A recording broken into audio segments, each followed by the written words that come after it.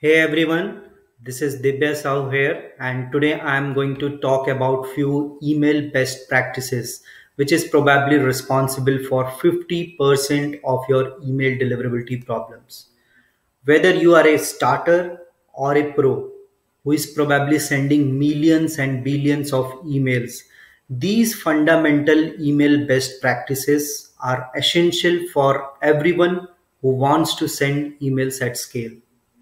In the next 20 minutes, I will be talking about 10 email best practices that you should bookmark and start implementing religiously to see results in the long run. So coming to the next slide, I hope you all can see my screen clearly. So what I am going to cover today is no buzzwords, no theories, only actionable tips with live examples which can help you get better deliverability. So feel free to ping me with your questions and I will try to answer all those in the comment section below. You can also connect with me on LinkedIn and I will be happy to help you. So you can ask any questions below in the comment section and keep watching the description below. So the video description which is there below in the YouTube. So just watch that description section also because I have shared some helpful links there which can be helpful for you to get a better deliverability and help you to prepare for your email marketing campaigns. So before jumping into those 10 email best practices, I want to talk about problems that exactly starts popping in when someone really in the phase of scaling their email marketing programs. So coming to the first problem, yes, as you can rightly see on the screen, it's spoofing and phishing. As you start gaining popularity in the market, you will be in the eyes of bad actors. On the screen, you can see some of the phishing email examples, which looks to be coming from PayPal and some from Bitcoin communities, but they are really not coming from those places. You might have heard or being a victim of such a phishing email from a bank or a payment gateway or a crypto communities. So in most of these hacks, the hackers spoof the brand identity to run the show. So hackers, what they do is they embed URLs that look similar to the actual brand URL and sometimes even uses the same sender as the brand to send emails to. So the second problem when you grow big is you start losing control on your email sending frequency. There will be multiple departments in your organization all working towards achieving their targets by upselling or cross-selling products to your customer base. So here is a live example of an email that I receive daily. So you can see on the screen the email which I am receiving daily from a leading bank in India. And you can see the number of emails which I am getting on the same day. So sending too much can really impact your deliverability and engagement rate also. So sometimes it can really badly impact your deliverability also. So be cautious about that. So the third problem, which again arises because of the second problem, that is the frequency problem, which I just mentioned is, so the third problem is listing. Because you are sending too haphazard and sometimes on a mixed databases like opt-in and non-opt-in, your domain and IP address will start getting listed on global blocklist databases like Spamhaus. Now I will take you through some of the email best practices which you can which can really help you come out of these problems. So not only that, but it will also help you build a positive sender reputation with global mailbox providers like Gmail, Yahoo, and Outlook. So the first best practice is to start tagging your email streams and measure the performance of each of your tags. So here on the screen you can see a example of what I meant by tagging and how to measure each of these tags. You can see not all your emails might be performing equally well. So let me try to highlight some of the emails. Yeah, so I can see the pointer now. So see, there is one email which is like transactional category. So it's a payment confirmation email. So you can see here the open rate is very good. That is 67% open is there. While the other emails like some outstanding EMI email is there. So it is like encouraging the users to convert their payment into AMIs. So that's a marketing email. So there the open rate is 7%. So based upon the stream of emails, the open rate, click rates, bounce rate, all these varies based upon what email you are sending and especially to which database also. So that is why I said it is very important to start tagging your email streams and then measure what is happening behind. So this is my first recommendation, that is to start tagging each of your emails based on its importance and the business use case. The second best practice is to have different sending domain for each of your email streams. So here you can see on the screen again, there are different subdomains of the same primary domain for different category of emails. So except for corporate one-on-one communication, avoid using primary domain for sending email. Always use a subdomain of the same primary domain to send emails. So many of us start buying multiple domains to send different type of emails. So which is really not a good email practice. So this impacts user trust and sometimes makes your email look phishing too. For example, if you are sending from a bank xyz.com, try to always send the email from xyz.com instead of creating new domains like xyzmail.com, xyz communication.com, xyz alerts.com. Don't try to create these type of new domains. So these type of new domains might look fishy to your end user. So here is the rule of thumb for choosing the sender domain. Please note one thing here, that each domain carries its own reputation, but don't forget there is a cascading effect too. So don't like doing too much bad at a subdomain level. So say there is a subdomain support.domain.com or connect.domain.com. If you are doing something really bad at the subdomain level, then it can impact the overall primary domain reputation too. So primary domain here is domain.com. So it can impact the overall reputation of domain.com also. One more thing, avoid using no reply email addresses. Encourage people to reply because that is where the real engagement will happen with your brand.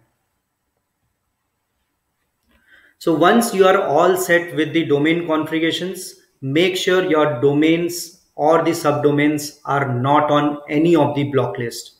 So this is the next very important email best practice, which requires a constant monitoring from your end.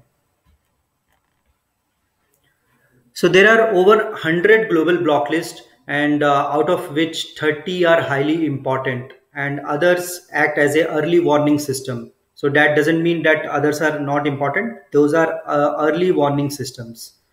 So while you should be concerned about 30, but you should also keep a track of others too. So that is very important because it will be giving you some of the warnings, like if your domain is going wrong in some of the listings, or if the reputation is going gradually wrong, it can give you alert and signals of lot of things which is going to happen wrong. So if you are thinking how to monitor so many block lists and that too at a regular interval, so then don't worry, there are tools to do so. So you can use Grade My Email. It's a free community tool wherein you can configure all your sending domains and subdomains to keep getting the real-time updates on any of the listing which is happening. So just you have to add your domains or the subdomains, and Grade My Email will do the rest of the job of analyzing all the domains and giving you the real-time feed of whenever the reputation is going down or the domain is getting into some block list. You will get a real-time update on that, and everything is free. The fourth important email best practice is to align all your domains in your email. So this might be a new word, align, to you. So let's see what is this all about. So here on the screen, you can see a live example of an email from Wall Street Journal. So who is using different domains in the email. So let me bring my pointer here back. Yeah, so you can see the from domain here is interactive.wsj.com, while the DCAM signing domain is cmail19.com, and the signed domain is wsj.com. And if you see the links which is there inside the emails are linking to alerts.cmail19.com. So there is a mix of domains which are used in this particular email. So it is very important to align all these domains. So what you should be doing is you should make sure your from, return path, and the link track URLs align with the sender. So don't leave any doubt in the recipient's mind to categorize your email as phishing or spoofed. The fifth important email best practice is to redirect all your subdomains to your main business website. So make sure there is no test page, neither a fornot page coming on your subdomain that you are using as a sender in your email. This gives more trust both to your recipients and to the recipient mail server too.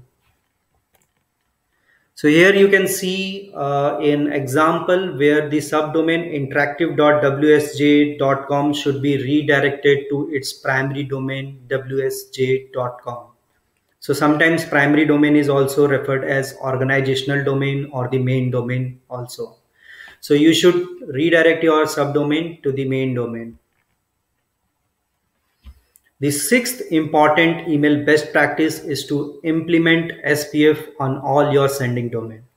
So this might be looking like a repeated piece of advice, but do you know only 59% of the top 10,000 brands globally are fully compliant with SPF. So here is a glimpse of Netcore's upcoming live global email best practice adoption report. So it is a report which will tell you what is the adoption of the email best practices across the top brands in the globe.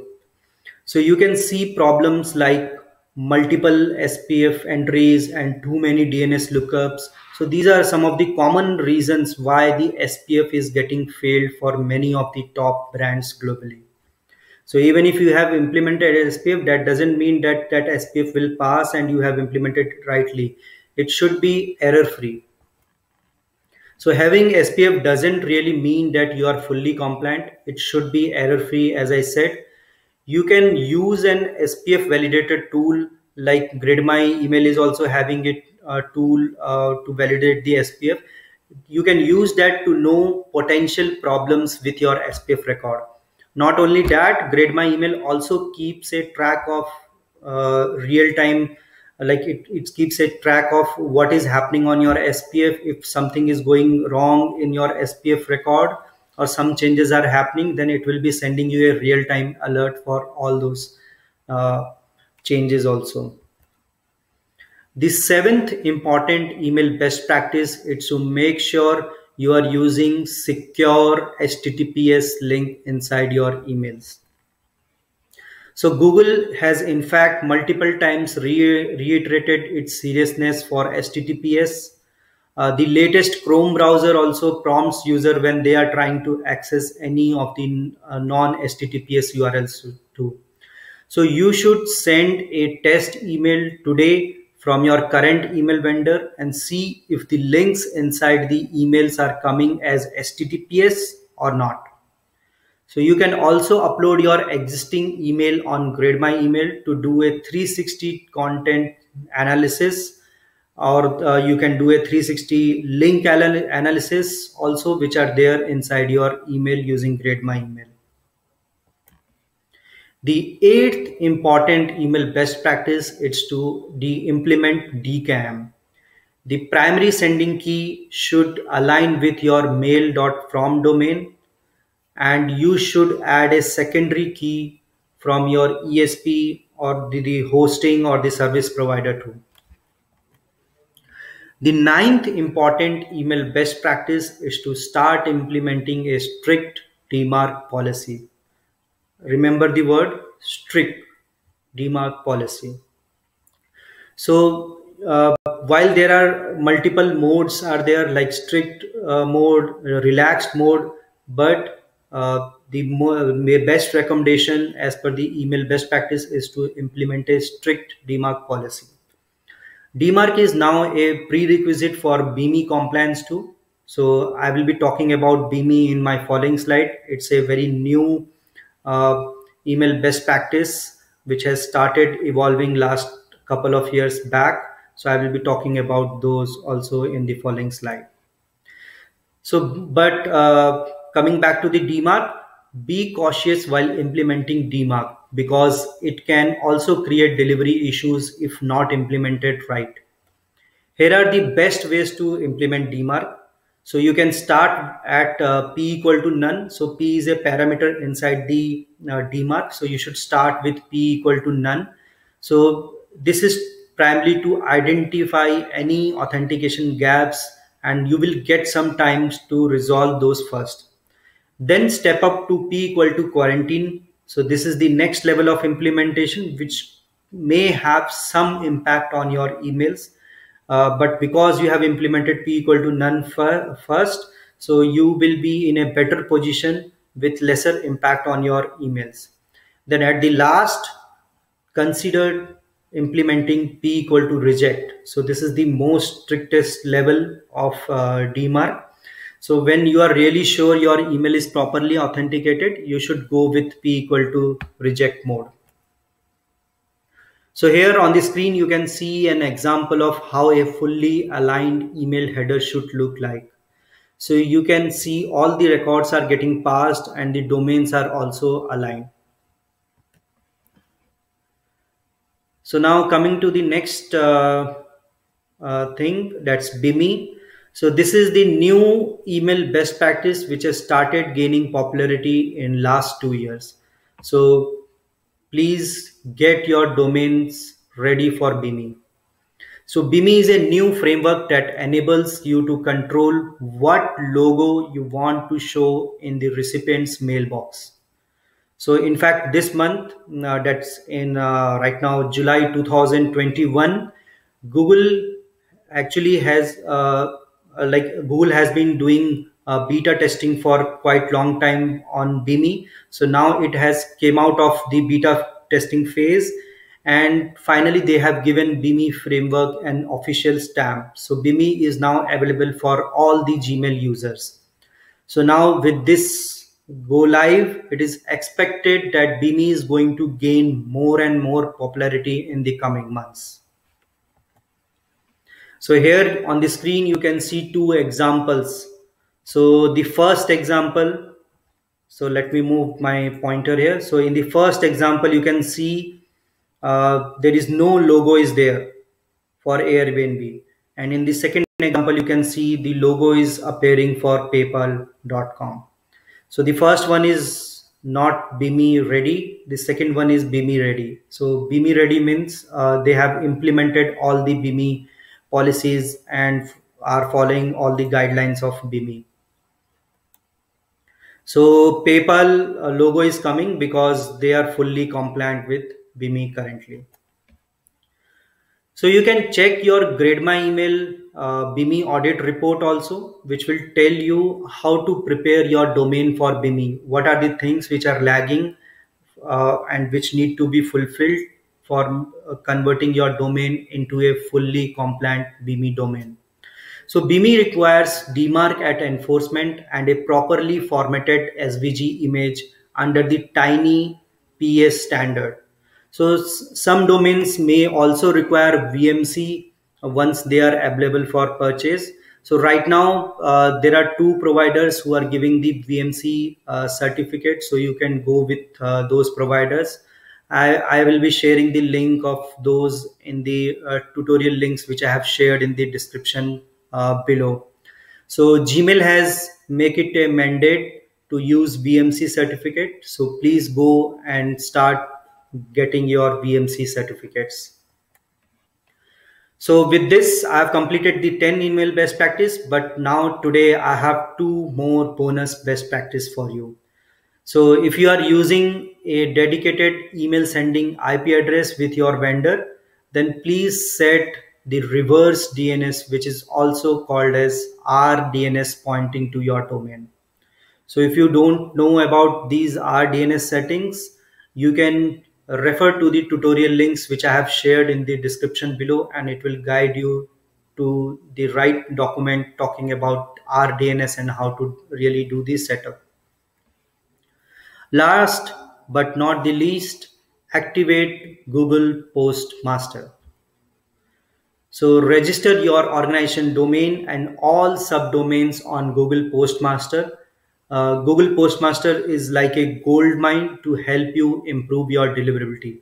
Of course, it's free, so you can start adding all your sending domain. Once the sending domain is having good number of email volumes, it is sending to the outside world, the report will start populating here.